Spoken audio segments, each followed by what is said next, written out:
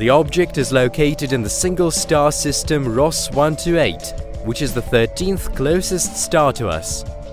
The object is a faint red dwarf with a mass of 0.15 that of the Sun.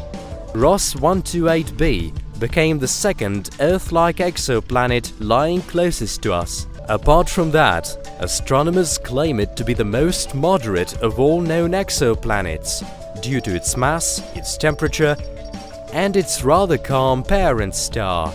It finds itself in the habitable zone, since the temperature of the photosphere and luminosity of Ross 128 are low.